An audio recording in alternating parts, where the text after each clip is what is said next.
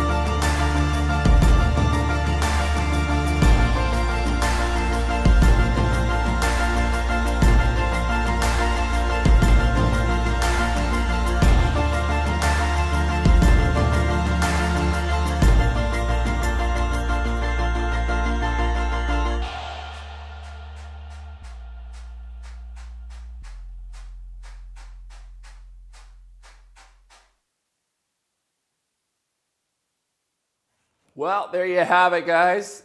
If that didn't blow you away, you're a lost cause. I am so giddy about this chisel. I'm like a 12-year-old boy at Christmas. I haven't even left this in the shop overnight. I take it up and put it beside my bed. It's kind of ridiculous, but I'm okay with that. I think eventually I'll put her to bed in the shop, but it's just like, I was honestly like paranoid that somebody was like planning to steal this from me. So it didn't leave my side until it was finished and I could get this video out to you guys. Oh my gosh, look at that thing. And as you can see, it absolutely slays on hard maple across the grain. I'm quite confident that this steel is just uber good quality. So we'll see how well it holds the edge over time, but it definitely takes a really gorgeous edge. And I even had Alex grind this bevel at 35 degrees, which is actually more for a striking chisel, so that was kind of my bad. For a paring chisel, it should be like 30 degrees. So if I was to grind this down to 30 degrees, it would take shavings even better than it already does. So it's just like, it can only get better. Oh my gosh. But all messing around aside, let me just say like deep, heartfelt thanks to you, my brother Alec, for just putting your heart and soul into this blade. It is by far the most beautiful and cherished tool that I own and probably will be for the rest of my life. So much thanks to you, my brother, and I'm still waiting for you to get back to me on my comment. What do you want the samurai to build you? Because I obviously owe you big time. And if you haven't noticed, people are pretty pumped about us doing collabs. So we might as well just keep this ball rolling, don't you think, Alec? Come on. And if you're just showing up to the party now and you haven't seen Alec's videos on forging this beautiful Damascus chisel blade, I'll leave a link to them in the description box below and at the end slide of this video. Go and check those out and just bless your own life. And be sure to stay tuned and subscribe because hopefully we're gonna have a part 2 of this collaboration where I get to build something awesome for Alec, send it over to him and let him add his own sweet little Damascus steel touches to it, which I think will be awesome. Maybe not quite as awesome as this chisel, but it'll be really awesome. So be sure not to miss it, guys. Until next time, samurai out.